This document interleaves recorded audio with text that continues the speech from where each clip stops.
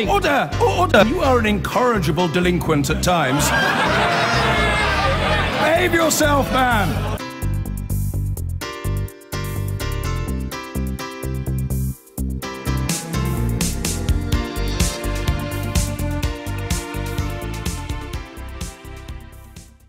Well, Donald Trump was certainly bold in his promises, even on day one, pledging to eradicate Islamic terror from the face of the earth. He took the threat to ISIS, so familiar from that campaign trail, right to the heart of Capitol Hill.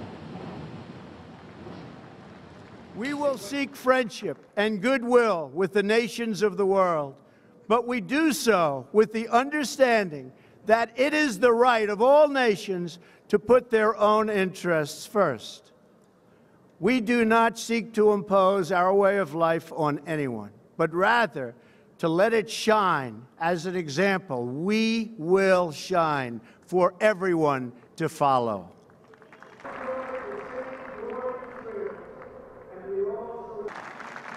We will reinforce old alliances and form new ones and unite the civilized world against radical Islamic terrorism, which we will eradicate completely from the face of the earth.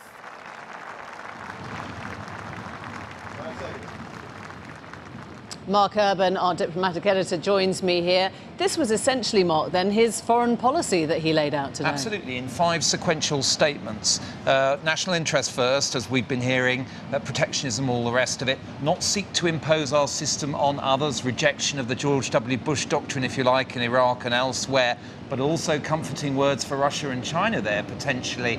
Then you've got him saying, reinforce old alliances. Little words of comfort for NATO there, I think, and work to establish new ones. Who knows, maybe with Russia. And then that very strong statement about eradicating militant Islamic terrorism around the world. And we've learnt more today about what he's actually doing now in office. We have some changes on the White House website, mentions of climate change removed, also some important announcements for the Department of Defense, the sequester, the sort of pinching of the pipe on their money being removed. That was put there by Republicans essentially anyway, to hamper President Obama. A lot more money going into defence. New missile defence plans also announced tonight. And just before we came on air, General Mattis confirmed as the Secretary of Defence, one down, 659 Trump officials requiring Senate confirmation to go. They really aren't ready. They may have the ideas, they may have the big, bold Steve Bannon policy platform that we heard on that dais today, but they don't have people in place yet to deliver it. It's a long journey ahead, and I don't know whether our viewers can hear, but we can hear the marching bands behind us and the helicopters on top, the sirens. Give us a sense. You've been on the streets this evening. What's the mood?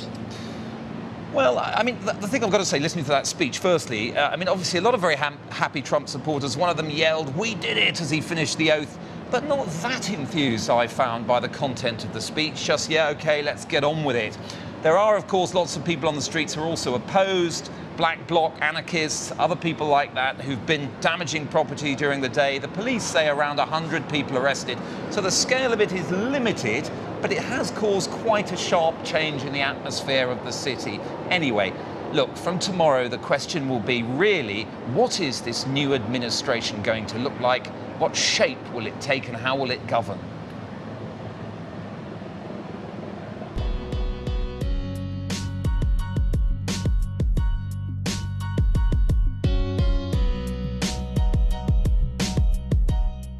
Out of capitalism's cauldron of success and excess comes a man who his backers say embodies New York.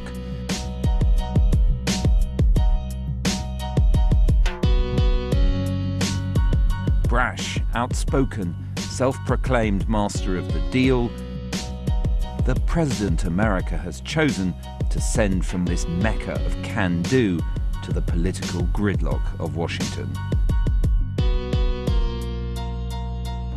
How will Trump govern? What sort of people has he chosen? And what might we expect from this administration in its first 100 days? Well, central to the answers in all those cases is the business culture of this place and Trump's projection of his image that he's the man who can get the best deal for America as a whole. To deliver success, Trump has turned to people like Texas businessman Sid Miller. On the shortlist for a cabinet job, his contact with the transition team convinced him they were more interested in delivery than ideology. They're really interested in looking outside the box, getting business people in there, people that make sound monetary decisions, and it's not so much about being a conservative, it is being pragmatic. They want people that can identify the problem and fix it. The process of auditioning cabinet picks went on for weeks. Even some who'd been bitterly critical rode the golden lift up Trump Tower for interviews. Was that a sign of broad-mindedness? Not exactly, thinks one never-Trump Republican on an alleged transition team blacklist. One theory is that he actually doesn't care if you oppose him, if you come around. Second theory is that he enjoys humiliating people, and of course most of those visits were done very publicly. Third possibility is that he was actually casting for a reality television show called The American Presidency.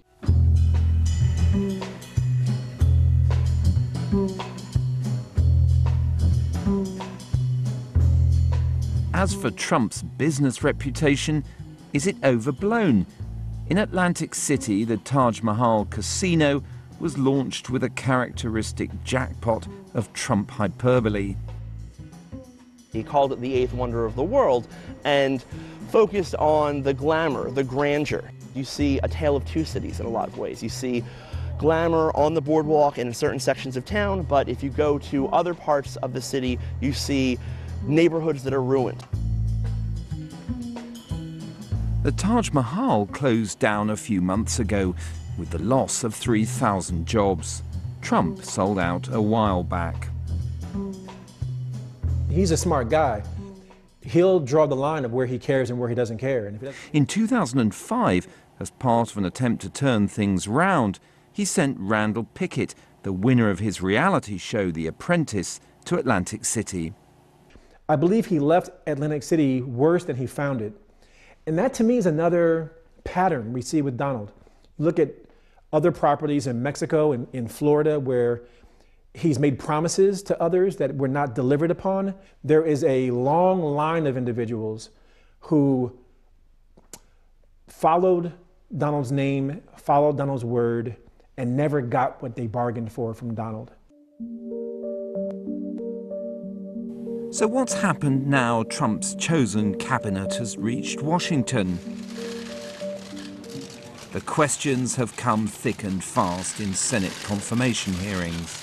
Billionaire Betsy DeVos, chosen as Education Secretary, was quizzed about tax returns, ethics committee filings, holdings in companies providing education services, and her basic suitability for the job.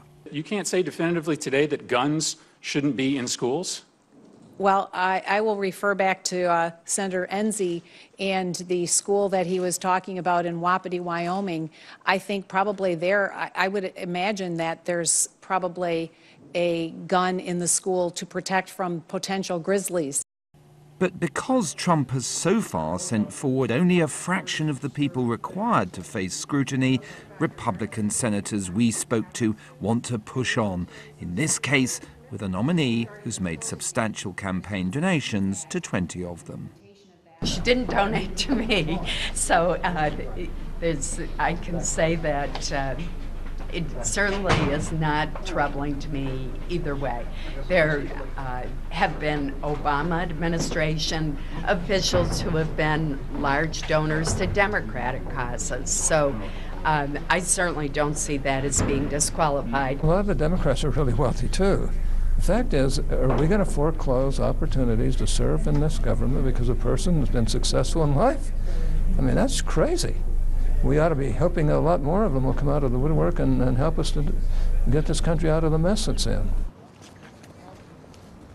No sooner have Trump's doer and disruptor nominees stepped into the Washington swamp and the political bindweed has begun to wrap itself around their ankles, with questions multiplying about tax returns, shareholdings, possible conflicts of interest, and questions also about just how quickly key Trump policies like the repeal of Obamacare can actually be brought about. All tough challenges when Trump voters expect results. In the corridors of Senate buildings, people have come to lobby for or against Trump nominees. Obviously, he's a different candidate than we've ever seen before, so I think he's going to use that to his advantage. He's going to use change. He's going to make America great again. I can't hear you. This is Washington politics as usual, with its checks and balances. How then, with a trickle of nominees and their hearings slowing down, will Team Trump maintain momentum? The transition is going to be a little rough. We're going to have to do some things that's going to be a little displeasing to get our foothold back on the global stage, especially when it comes to trade. But in the long term, I am really excited for my country. I think this is the most exciting time in my lifetime. I think this president has the potential to be the best president in my lifetime. Some nominees in defence and foreign policy have differed significantly with the new president. But real power resides in the White House, and the way Trump himself behaves will be key. I believe on the things he cares about, his image, his brand, his celebrity, he cares about them passionately and will call, email, tweet, defend himself until 3 o'clock in the morning. But on the things that he doesn't care about, say the inner details of the country, he may delegate that or assign that to somebody else. He will not change his behavior patterns. He's a 70-year-old man. And so I think there's a good chance we'll get kind of willful, dangerous, and conceivably illegal behavior. Now, I think the institutions will help contain it. His immediate staff, I believe, will not. I think they'll feed it and foster it. So I'm expecting a series of crises.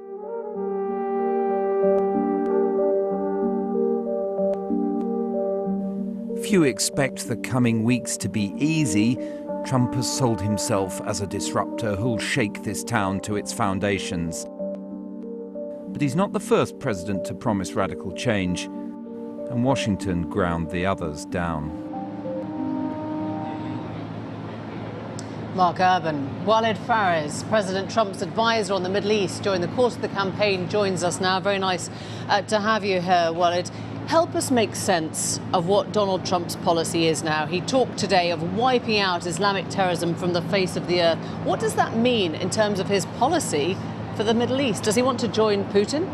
It doesn't mean that he's going to be joining Putin in a Yalta and dividing the world that some are concerned about. What he means basically is that he is going to be thinking deeper and more strategic way to make sure that we need to have the right coalition with Arab moderates to go after ISIS, to make sure that who replaces ISIS is not an ISIS 2 or Al-Qaeda 3. We're going to make sure that the civil societies that will be liberated from ISIS will be managed by moderates as well. But of course, there will be interactions with President Putin, because if there is an area of coordination between the Russians and Americans on terrorism, that would work. Does he want to take American values to the Middle East? Is that at the core of what he wants? He actually said it today in the speech, and he said in previous speeches, we will show our values, we will show by example, and if these societies want to follow, we'll be very happy. And he gives the example of millions of immigrants want to come here. Why? Because they know our values are theirs. But he also talked about America having protected too long the borders of others and not its own borders. So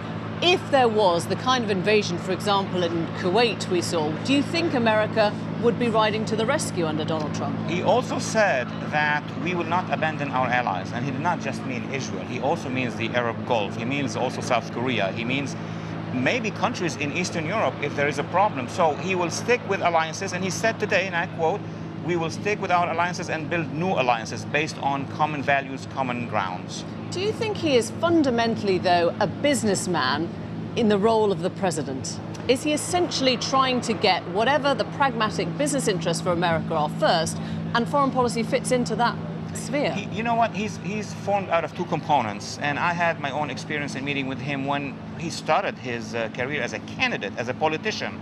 but he's also a CEO, was a brilliant CEO of a major organization. I think he's going to merge between being a politician, being a CEO, and end up with a new type of presidency in the United States. What does that mean for the old rules of diplomacy? He called Taiwan first. It angered China. Was that a mistake, or was he trying to send a message? Actually, it was Taiwan that called him. He accepted the call of Taiwan, and that was, of course, against the policy of the previous administrations. It is a message to China, but he's not. At the same time, while this was happening, guess what? He had advisors in China talking to the Chinese. So what was he trying to do there? Was he trying to send a message to China, or was that a mistake? No, he had many cards in hands. He is saying, why do I have to do what China wants before negotiating with the Chinese what we want? Should America's allies be worried, though, about the new America that is surfacing? Because they've seen what he said about NATO in the past. They've seen him say, I'm not going to run to the rescue if Russia invades one of the former Soviet satellite states. What can they expect from America? You know, I spent one whole year as one of his foreign policy advisors during the campaign, and mostly I was talking to diplomats, governments, international media, very concerned about what would be a Trump presidency. And we explained to them that he does not want to dismantle NATO. He wants to reorganize NATO. And by the way, many Europeans, including the Easterners, are very concerned about the huge bureaucracy in Brussels. Second, Europe has been hit by jihadists. It's been 10 years hit by jihadists. So they need to put some resources with us in the Middle East and bring in Arab moderates. No, I think he's up to a major There's a difference, though, isn't it? There's a difference between getting rid of bureaucracy. Everyone talks about getting rid of bureaucracy, and saying, do you know what? If you get invaded by Putin, sorry, but this isn't our problem anymore. That's where the difference lies now. Where is he? He made those statements. Didn't he make also statements about shutting down immigration from the Muslim countries? He made many of these statements during the campaign, but he spent many months after that to mold these statements into political foreign policy documents that are very important. He does not want to abandon allies, but he wants to sit down with those allies and make sure that this alliance is working. But that sounds like what you're explaining to us is he says one thing on the campaign and then he kind of understands it a bit better and says something else. Is that how he works? His predecessor, President Obama, said so many things on the campaign trail, and he himself, before leaving a few days ago, said we couldn't do everything we said, and we have been very much educated by being in government. So that's the experience that Mr. Trump will go through. So when he says, I'm going to eradicate Islamic terrorism from the face of the earth, as his advisor, do you believe him when he says that? Oh, absolutely, that he has the intention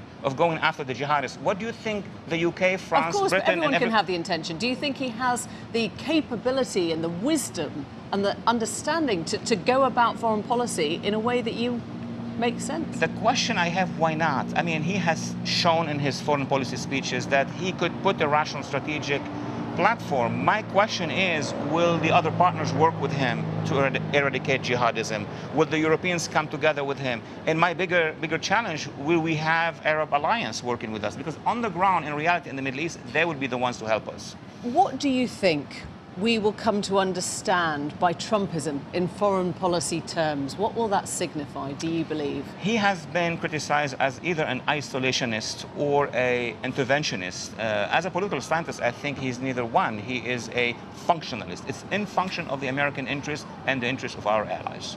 Walid Faraz, thank you very much for joining us. Good to have you. Thank you. In his speech, Donald Trump talked about American carnage as well, not abroad this time, but at home. And the crime, and the gangs, and the drugs that have stolen too many lives and robbed our country of so much unrealized potential. This American carnage stops right here and stops right now. So to all Americans in every city, near and far, small and large, from mountain to mountain, from ocean to ocean, hear these words: you will never be ignored again.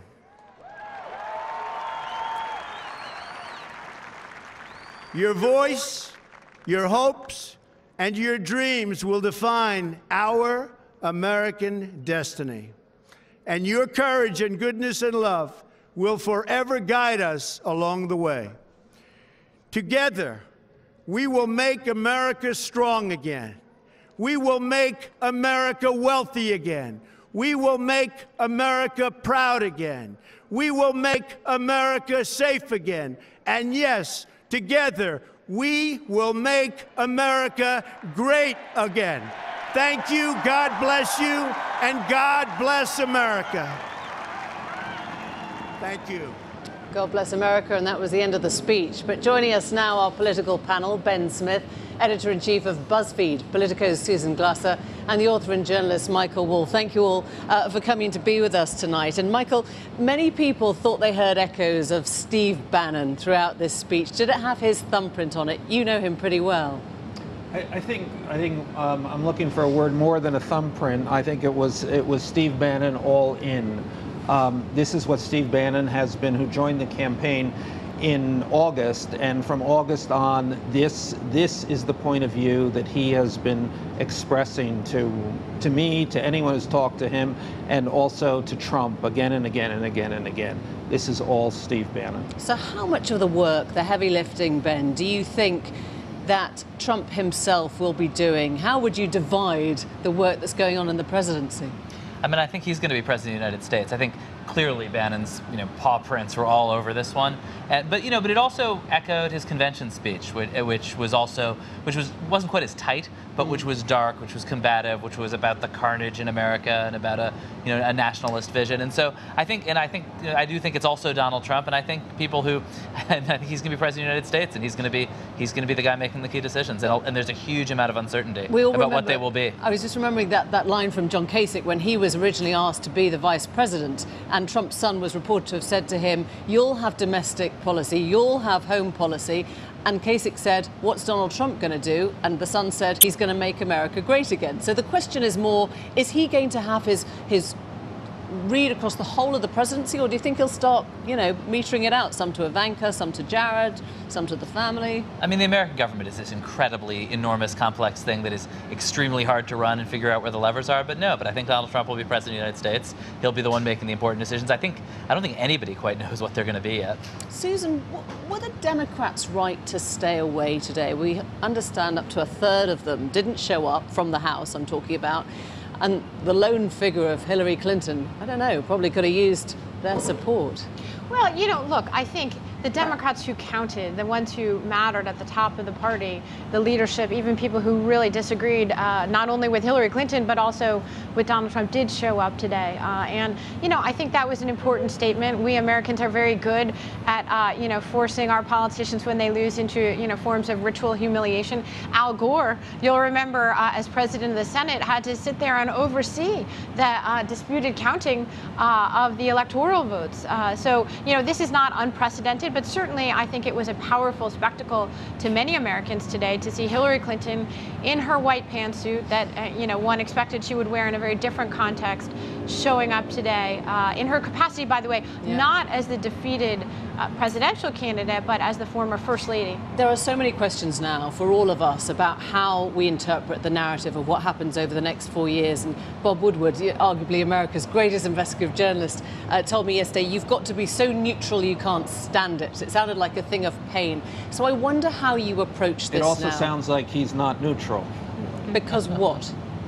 Because if you say you have to be so neutral that you can't stand it, the point about neutrality is that you can stand it. That's where you want to be. That's where you should be. Ben, did you think you were being neutral when BuzzFeed went ahead and published the dossier that everyone else had chosen not to?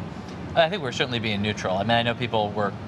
I think there was a very heated debate on it, including Michael and others. I don't think there's any question we wouldn't have published it if it was about a Democrat.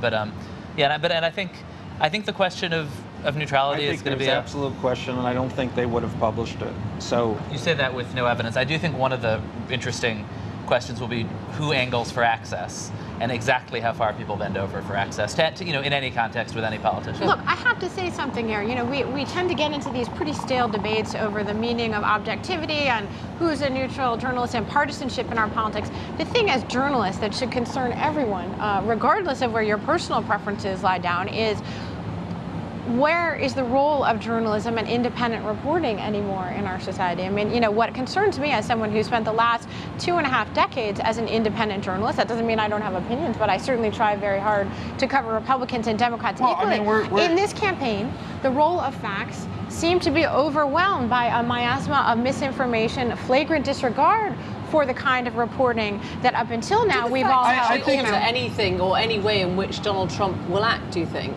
in terms of how the reporting goes about? Well, I think it is. I think one of the things that Donald Trump does is play exactly to the media, or he plays the media in a way that the media falls into this trap every time. Mm-hmm. Effectively, and I've never seen this in all my long years in this business, the media is the opposition.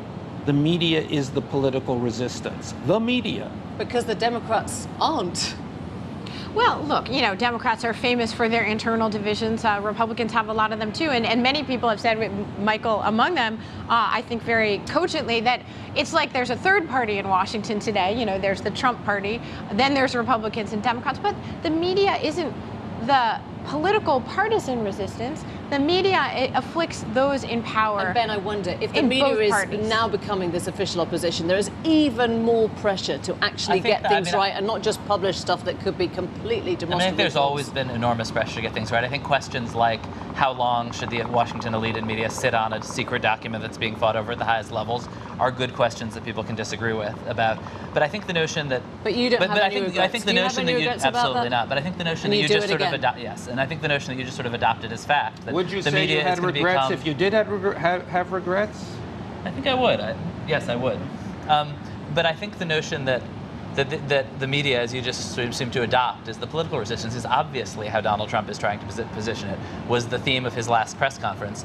I think the media is going to, his main conflicts with the media were when the media said something, when he said something false and the media then reported it was false. That does not strike me as opposition. That strikes me as doing our jobs. He's weaponized this term fake news now, right?